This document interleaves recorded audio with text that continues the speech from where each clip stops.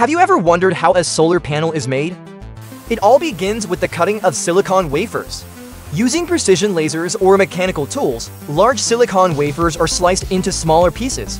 This step is especially important for customizing the panel size and for creating half-cell designs, which are widely used in modern high-efficiency solar modules. Next, the process of cell soldering begins.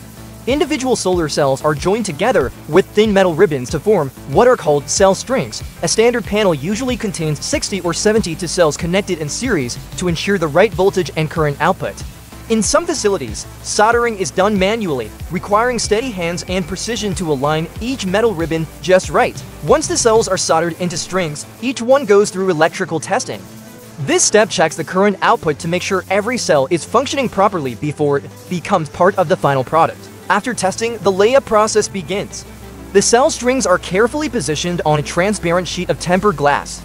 This forms the front face of the solar panel. Then comes a layer of ethylene vinyl acetate, which acts as an encapsulant to hold the cells in place and protect them. Beneath the cells goes a backsheet, providing mechanical support and electrical insulation. This multi-layer stack is what gives the solar panel its strength and structure. All of these layers are then laminated together using heat and vacuum.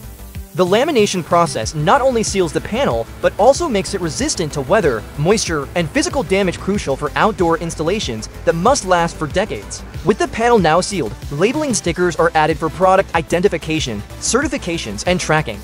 To reinforce the structure, a laminated sheet is placed into an aluminum frame. This frame not only adds protection, but also simplifies installation and mounting. High-strength glue is applied to securely bond the glass laminate to the frame. Finally, a junction box is installed on the back of the panel. This is the connection point that allows the panel to deliver electricity safely and efficiently. And that's how a solar panel is made.